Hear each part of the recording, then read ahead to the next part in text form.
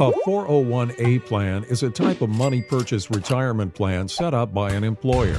Just as in the more familiar 401k plan, the employee, employer, or a combination of both make 401a plan retirement contributions. Under a 401a plan, employees either make set dollar amount contributions to the plan or pay an amount based on a percentage of their wages. If the employer also contributes to the employee's account, the plan will have a vesting schedule which spreads the ownership of the employer contributions over a number of years of service. 401a plans have some unique characteristics that differ from 401k plans. Employers have much more control in managing a 401a. In fact, an employer can custom design a 401a for a specific employee and use it as an incentive to keep that employee at the organization. This can't be done with a 401k. Typically, the employer sets the contribution amount levels of the 401a plan. In addition, some 401a plan contributions are mandatory, meaning the employee is required to contribute to the plan, even if he does not want to participate. Further, the employer retains much more control over the investments available in the 401a, so an employee may not have as much to say on how his retirement savings are invested. Generally, governmental and nonprofit organizations use 401a plans, whereas for-profit organizations use 401k plans.